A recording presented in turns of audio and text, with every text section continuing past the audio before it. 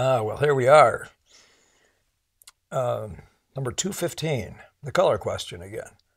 I just reviewed and found we must have done this particular subject, on variations in relation to it, where I've probably made, nearly the same comments about 20 times, maybe. Just so you know, Sheila, but this is still dedicated to you. And before we start, though, I want to remind you that we have reached 2,500, our target, before we do another live show. So we're going to be doing one at 4 o'clock Saturday, March 6th, I believe is the day. So stay tuned. Notice the thing on the screen is probably more reliable than my words right now. Thank you, Sue Lipman, for your really nice donation and contribution to the cause.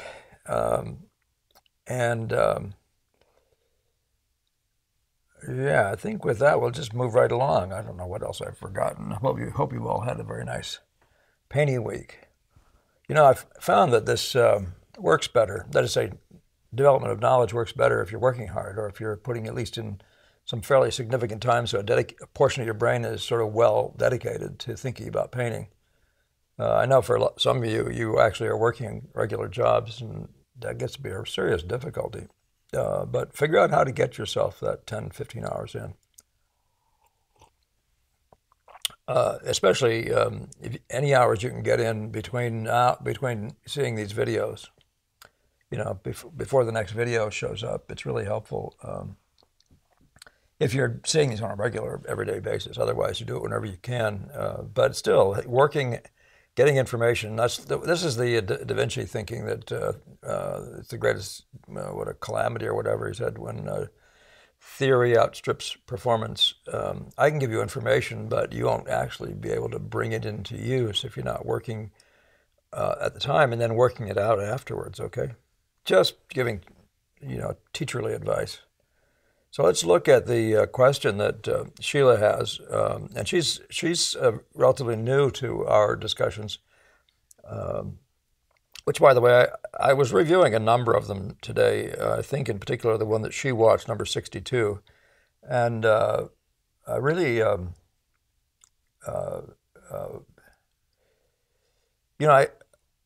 really do want to say that what we're doing is we're trying to get the discussion moving. To get this stuff out of our heads and out of books where people aren't there and live and showing you things and talking to you. I wish I could do more in that way. It's quite difficult to put the time into demos and stuff, but that's still not, I've done probably enough of that in the total package of videos here to get you moving. But I just keep remembering that's what we're doing. We're really trying to get that, get stuff put out in words, put these ideas put out in words with images and all that sort of stuff, and get a conversation going that you can then refer to or use to compare with what you're learning elsewhere or whatever. For the purposes, though, as I said, the truth lies in the conflict of ideas. So with the purpose of getting yourself to a surer knowledge of painting and how to do what we do. So Sheila says, you keep saying hitting the right color note. She's from England. I've just watched number 62, and you speak about Dow and Munsell.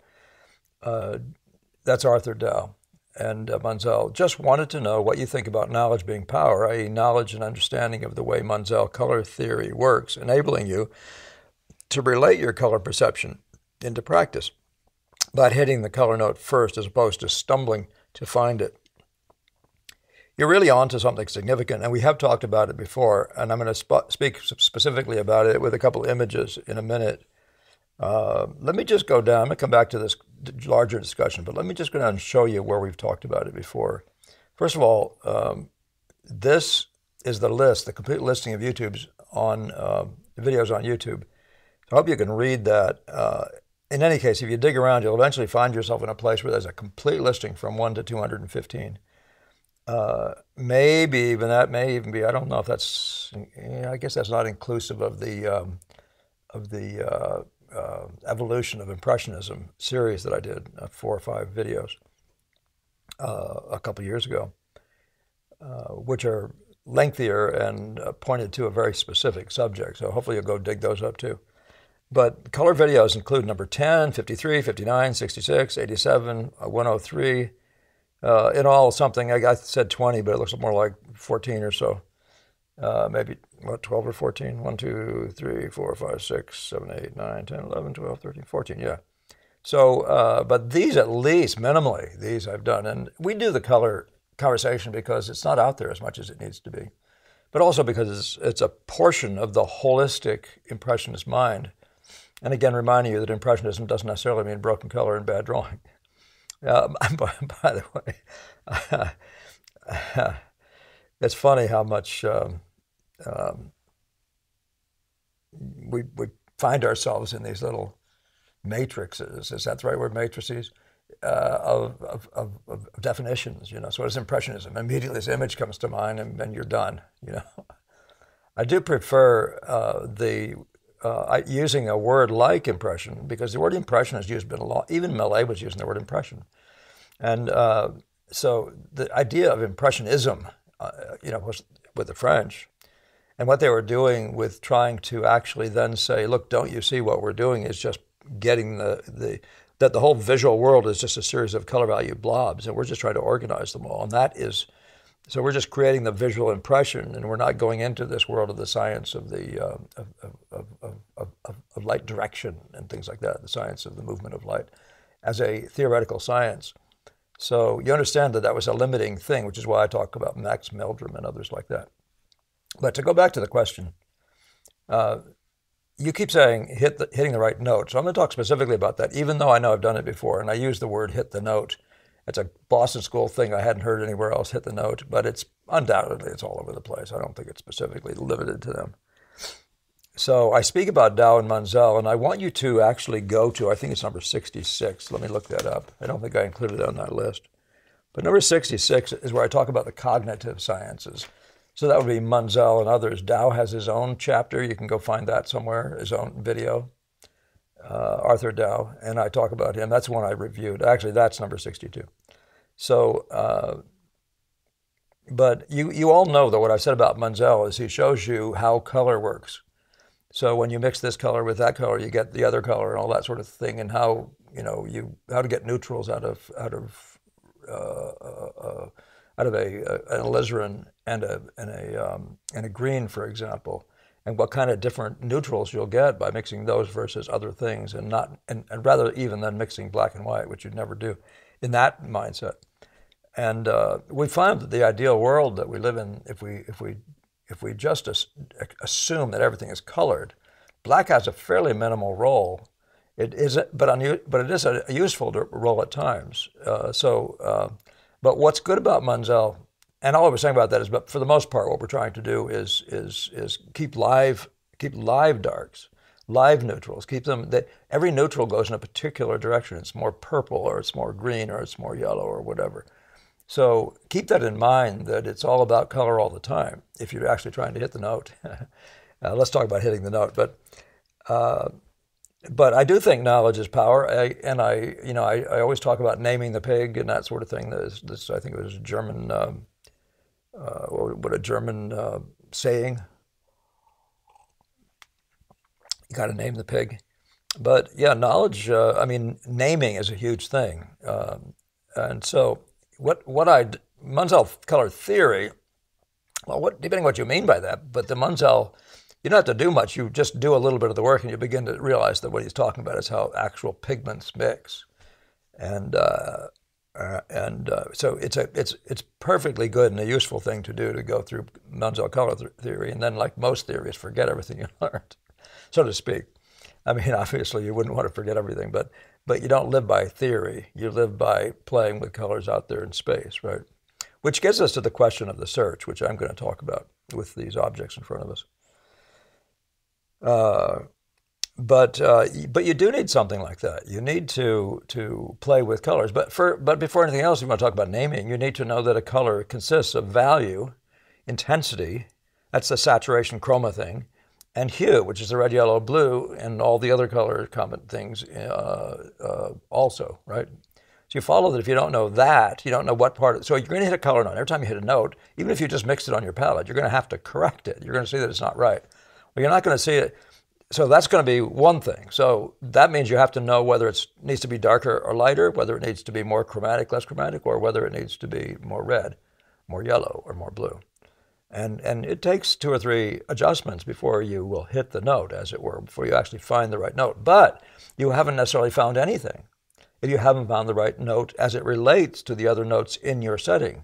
So say if you decide you're going to paint a picture with such and such a red in it, and you can only reach that red, which is very beautiful as a rose, and you can only reach it and get its glory at such and such a combination of chroma and lightness. And so you're saying, oh boy, that's the most featured color though. So, all right, let's see what I can do. And we'll try to live with that and still keep it the most featured color. And then all the other colors will tend to have to, if you use that as your anchor, as your touchstone, as your setting, then all of the other colors have to be understated in relation to that, or just simply relationally corrected to it. Okay? So that's a big deal about what hitting the note is, right? It's to get the note to be right in relation to the notes. So then we'd have this whole question of the search, which Tarbell talks about. And then Benson said that painting is just adjusting. You put down notes and you adjust the notes. What do you adjust them to? You adjust them to the set. You adjust them to the anchors. What's my darkest dark and lightest light? Those are dark and light anchors. What's my most chromatic note? That's a hugely important anchor. And so if you can begin to see that, maybe I've already summed it up. That's what I mean by hitting the color note. But don't be too upset about stumbling to find it. So here's what Sheila said. Enabling you, this color theory, enabling you to relate your color perception into practice by hitting the note first, as opposed to stumbling to find it. So, you're not stumbling. What you're doing is you're putting it up on the canvas. So you make your first note, and to bring up pigs again, that first note on the canvas is a pig and a poke. It's just a note, right? Now, say it's your most chromatic note. You set it up there and look at it, and you say to yourself, I got to get that to be, can I get that any more chromatic, any more chromatic, any more chromatic? But you still don't even know what that note is until you have your darkest dark and lightest note. Let's say it was that same red that I just talked about in some rose or other. You don't know what that note is going to be until you have your darkest dark and your lightest light. You don't know what it's going to be in value. You just know that it's going to be the leader in terms of its intensity. So it has to live also between these other places. So when are you not adjusting a note? If you want to call that stumbling, I would call it searching, okay? But if you say stumbling, and that means you don't understand that when you've hit a note, to adjust it, you have to say, is it a chroma problem? Is it a value problem? Or is it a hue problem? It should be more red, yellow, or blue.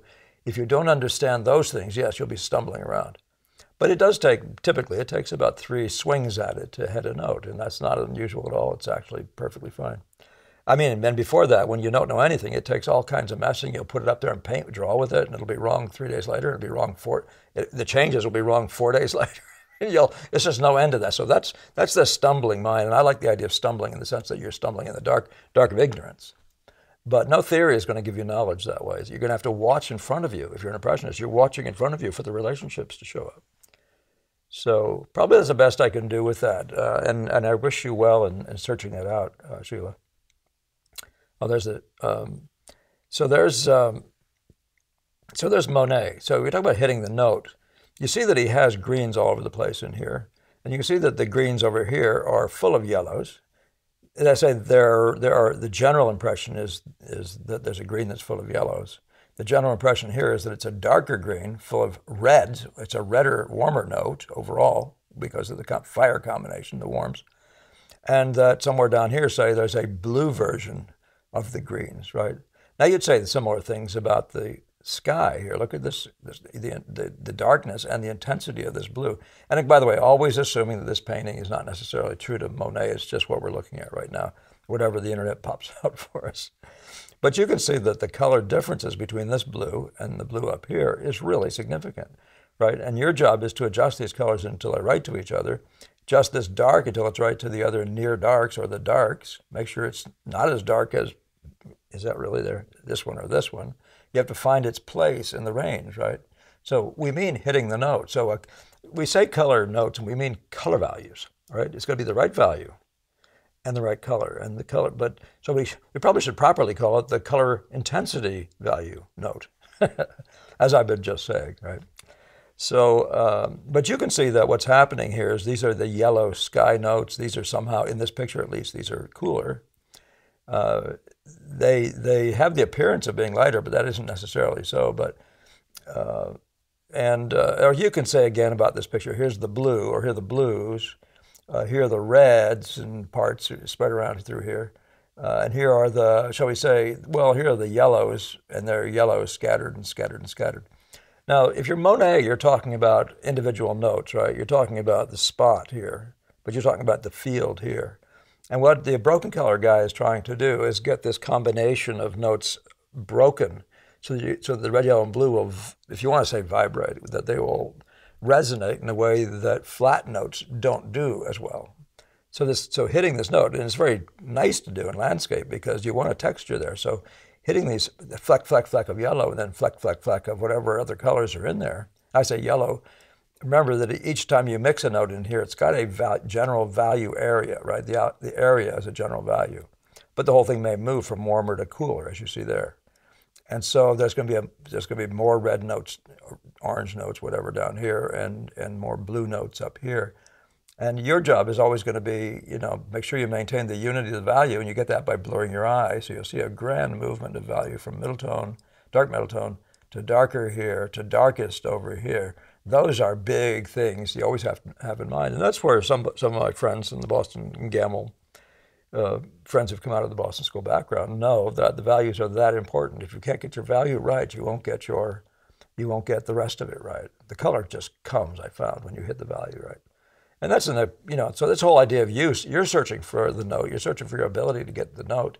Make sure the values are right. And again, say, what's my darkest dark and lightest light? And try to get the general tonality of the painting. This isn't a dark, inky picture. And when you get your painting up on the wall, you want it to not look dark, you want it to feel like this day. So you look at a different painting you have, and you'll see it's very dark, very, another one will be much lighter than this. That's the general tonality of the picture overall. And then you live in a world that has lighter and darker elements in it, that somehow between them maintain the unity of that one idea, the general tonality. Tonality is value, the general value. All right. So, okay, but you can see that each spot here, so if you're talking to Camp, he would say every spot, it was Tarbell, he said every spot has the right value and the right color, and it's in the right place. And by the way, that's what DeCamp also said, painting, I guess who knows which of them said, the Boston School guy said this, but the right color, the right value, in the right place, that's all there is to this game. Easy to say, hard to do. Easy to understand, hard to do. So I'm going to show you now start by one of my students of pastime, and just show you how she is taking this in hand. I know who this is. I don't know if you want me to say who it is, though. I don't think this is a public thing, ma'am. So I won't say your name. I know you won't mind, but you can see what's happening over here. And this is her field. This is a little bit inky, I think, compared to what her real thing was, but her real setting was.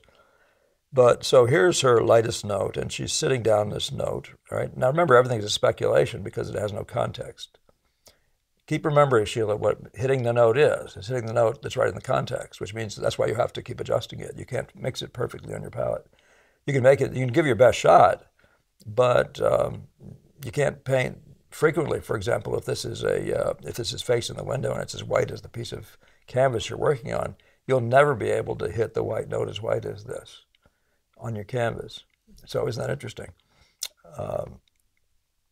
And the reason is because your canvas is never going to be facing the window like this is facing the window. So the white in the canvas can never be as bright as this thing here. And you'd probably be able to see that that's probably so already, right, that this is going to be darker than that. By the way, even to get any color at all into a light like this one, you have to make it darker than the canvas or it won't show color. You also have a general plan of trying to hang on to your lightest lights for use as accents and things like that. Perhaps in highest lights or something that in general weren't showing up. Highlights, perhaps. Although I test all those things as we go. But so what you can see is there's a green blob here, a red blob here, the lightest light is here, the most chromatic note is probably, it is here. And then you have a bunch of middle tones that are neutrals, and some other lights, some of which are starting to move down as less lights. And all your job is to hit the note, what's this note? Now, this is just a generalization at the beginning, but you hit this note as best you can, and you could just look at this and try to put it up there, it's fine. That would be the nearest thing you're ever going to have to that opportunity, because after that, it doesn't make any difference if it matches this. What matters is if this to this is right, which means if this to this is right, right? So as soon as it's on your canvas, you can now see the ensemble of color notes, okay? And that's what matters to the impressionist. So perhaps this is your darkest dark, and maybe that's similar to it. It looks like this is a warmer one, and that's a cooler one, these different areas. And so you're going around here you're hunting for the notes that are going to be useful to you.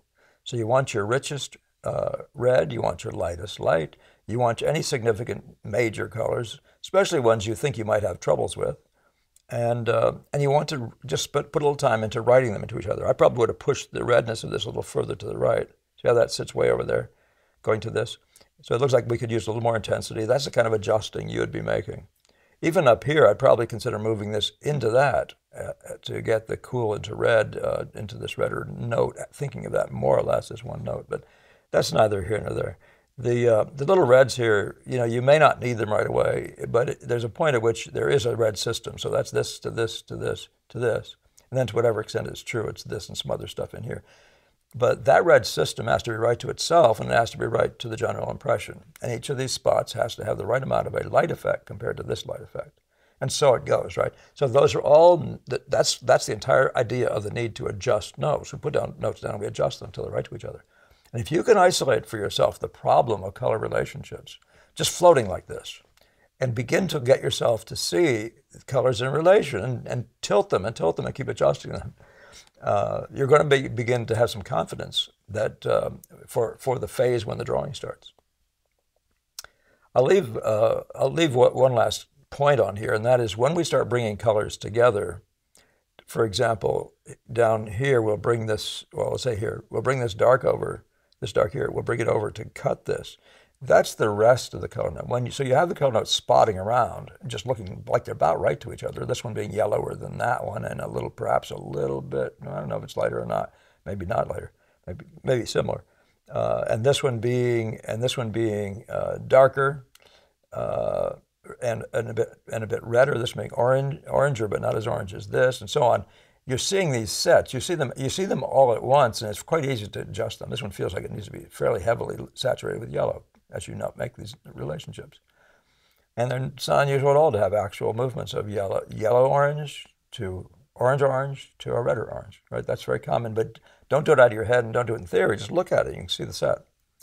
But what happens next is you bring these together, and now it's this plus that, or this into that. So when these two are sitting together, they have to perform whatever that color thing is, as compared to what these two do when they get together. So there's this unit compared to this unit, or any other units that are of value. And so the rest of your color note is what happens when the sort of, shall we say, the joint hits. Then what happens to these joints and how they work in comparison with each other. So that's more or less our game, Sheila. I hope that helps. Now I'm going to just walk you over to make sure it's clear to you what we mean by drawing. And so you can see a lot of you see in this area particularly, you see sort of loosey-goosiness in a lot of the area here. But he's very articulate at key places such as this here, or perhaps this, or this, or this. So the impressionist is, once you're past Monet, once you're to the Boston School, you're now talking about combining edge early and often, right? And edge really meaning the silhouetting, contrasting points. So he's got all these color reds related to each other wherever they show up, right? You see all that stuff. It's just so inviting, by the way, when you're trying to figure out what red this is. You back yourself up mentally and you'll see reds here and down here, and you'll suddenly say, oh, I'm beginning to see what I've got here. And you're adjusting. If you do nothing more than adjust those four notes to each other, But adjusting is the key here, not matching notes, right? So that's where you really want to watch out for the sort of the sight size mentality. There's nothing in nature that this is that. This is not the model. This is not the model. Nothing in here should be presumed to be exactly like the model. I'll talk about that another time. I have talked about that in other videos, per the Gamble teaching, the sight size teaching, and why it doesn't work out. But you can see that the shadows here, there's color movement. So there's a way bluer note here than here, right? You feel that? The movement. So the warm and the midtones in the shadow, they're much warmer. The darks are cooler. They're still warmish, but they're cooler. This is the coldest of these notes, but you can feel this progression of notes, right? So we think of these as notes. And part of what you're doing, you want to have this note right somewhere where you can actually say, right there, what is it doing? And that's when you prove it further by having it do what it's doing against this one. Because it has a job to do, like in values. When it hits this one, it's got to leave that light right in comparison with, say, the brilliance of this light contrast. Okay, and this one is going to be greater. This one's going to be greater yet. This one's being greater because the background is about the same, but therefore the lights are doing the job of being darker, of being more lit. These are less lit, while this stays the same. Other places you might get that same effect by having dark darks. For example, this light effect is not hugely dissimilar to this one. It's not exactly similar, but you can see the contrast here is similar. It's just that it's doing it at a different value range. There's this really, really dark, and there's this darker middle tone. And so the effect they get to your eye somewhat similarly. I would argue that perhaps this portion gets to your eye before that one does. But that's just a discussion that you're having with yourself as you go through a picture. So I'm hoping that's coming across to you. I think that's what I have for this one. But if you'll just review that, list of color videos, to which I've just added another one. So this is number 15, as far as I know, of the color video list. And all of you who are looking, somebody else asked me about fleeting effects, and I'm going to talk about it, but there is a video on fleeting effects in case that person is here talking to me. And that video literally is 117, number 117. I have also 2 on memory drawing, which is 37 and 162. One is color memory, and one is memory training, which is having a model hold a pose for 1 minute, that sort of thing, is included in that, I believe, in that discussion. So, all right. Well, okay. Thank you again for all your comments. Been a lot of nice things coming in. I really love it when you bring ideas into the game, want to talk about something. So keep those kinds of things happening. Thank you for all the donations. Again, keep on sharing. Appreciate that whenever you subscribe, where you share, and all the rest. So, all right. And now keep on remembering that we're going to do on March 6th, we're going to do this live thing thanks to reaching the 2,500 subscriber threshold, which I'm absolutely looking forward to, and I know we're all going to enjoy together. So, as I said, get your questions ready. Get your friends that you don't know about these to watch with you if they're inclined to, yeah, let's just have some fun together, trying to sort out the kind of stuff that I've seen. Let me just end with this last thing. What I've seen is all I'm talking about. I can't tell you things I haven't seen. I can't pretend I'm the know-all, be-all in painting. I'm not a historian either. I'm not trying to tell you about this world and that world, and this world and that world. It's one of those reasons I'm not really inclined to talk about paintings as a historical phenomenon. Except, of course, as I found them useful to me, okay? But just keep that in mind. I'm not the impressionist. I'm not truly a Boston School impressionist, although I'm closest to that than anything. There's an element of the Sargent, the Zorn, and a bunch of other things that come with the territory. But I've never been a pursuer of those things. I'm just trying to find best practices.